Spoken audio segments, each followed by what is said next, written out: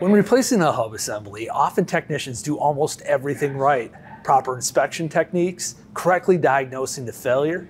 They properly clean the knuckle, caliper mounting bracket, rotor flange.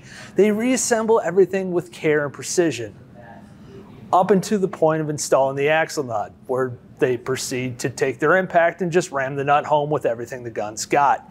That technician drove the ball 95 yards just to fumble on the goal line. When you replace the hub assembly, there's one fastener that has more impact in the life of the bearing than any other. That's the axle nut. Get it right, and the hub will deliver thousands of trouble-free miles. Get it wrong, and you could destroy the brand new part before the vehicle even leaves the bay.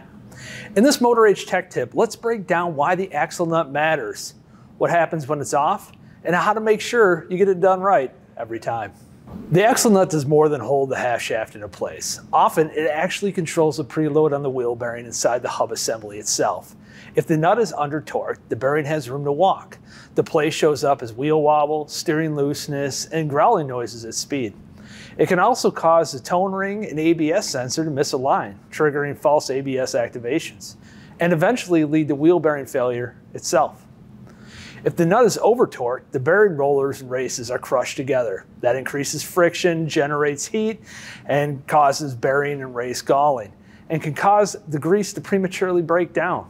Either way, the result's the same, a comeback, and in many cases, a hub that fails in a matter of just weeks. When axle nut torque and therefore preload isn't set correctly, the issues don't always look like bad hub at first glance. Some more obscure yet still prevalent symptoms include uneven brake pad wear, tire wear, often negative camber wear, cupping or feathering, or even complaints of vibration and highway speed due to movement from a failed bearing. These problems don't just hurt the hub assembly, they can create costly comebacks involving brakes, tires, or even driveline components. And I know what you're thinking. You're thinking, I know my gun, or I know when something's just right. But the problem is axle nut torque varies greatly. Most applications fall anywhere between that 140 to 200 pound-feet. And most modern electric or pneumatic impact guns can easily hit north of 1,000 pound-feet of fastening torque. And it doesn't take much to quickly exceed the design bearing preload. You wouldn't set a taper rolling wheel bearing preload on an old square body with an impact, so why would you on a modern vehicle? So what's the correct way to handle axle nuts? First, actually look up the torque specifications in service information. Remember, even vehicles with the same manufacturer are going to vary model to model. Next, use a properly calibrated torque wrench. If you wouldn't trust the same wrench to torque down an aluminum cylinder head, then don't trust it to torque the suspension and wheel end components on a vehicle as well. Also, watch for one-time use axle nuts. Often service information specifies that an axle nut should not be reused. Oftentimes these axle nuts will actually deform when tightened to help achieve proper clamping force. And then lastly, never lubricate threads unless specified.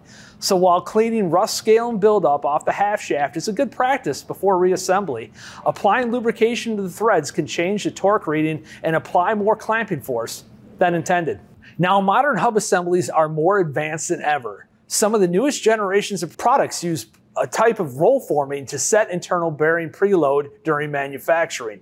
But that does not mean you can skip the torque wrench. The axle nut still holds the half shaft into spline contact with the hub and maintains factory set bearing preload under real world conditions. When looking for replacement hubs, it's important to choose a hub that is designed with the technician in mind. bproauto hub assemblies are manufactured to OE standards and tested for durability, ABS signal quality, and even resistance to mud and debris intrusion. They feature super finished raceways for longer life, proper bearing clearance to maintain consistent handling and quiet operation, and high strength wiring for reliable ABS performance. And they're ready to install out of the box. All these details add up to fewer comebacks, smoother installations, and parts that perform the way the technician expects. Axle nut torque may seem like a small detail, but it's the difference between a hub that lasts and a hub that, well, doesn't. Take the time, grab the proper tooling, and look up specifications to complete the job correctly. And when you pair that precision with OE engineering, like the hub assemblies from bproauto, you can be confident that you'll have a repair that lasts. I want to thank the folks at bproauto for sponsoring this tech tip. And as always, thanks for watching.